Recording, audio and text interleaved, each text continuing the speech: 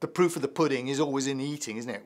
What difference does this make? What vision of life does this open up? And have you done something that is truthful, that is fearless, that is visionary?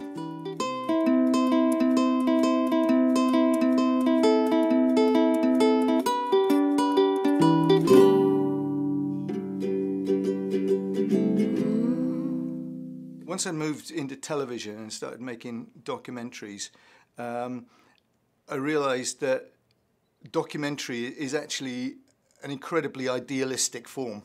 As a filmmaker, to allow people to tell their unique stories and to put it in a broader context is just a fantastic opportunity to bear witness to the truth. I think that is tremendously important in our times when people are very cynical that anybody's telling the truth about anything.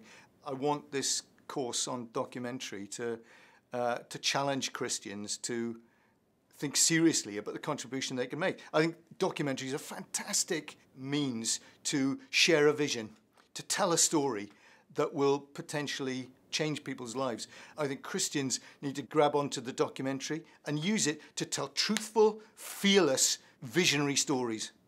God's done this. God has become a human being in Jesus Christ.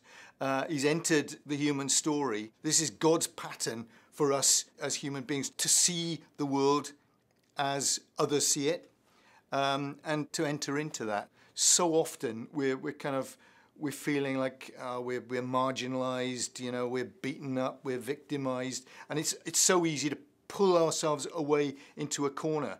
We need to be contributing to life at the very heart of the world. For me at the BBC, it was a tremendous privilege to be doing what I was doing, to be contributing to public life. We've got something to say and to contribute, maybe that nobody else has.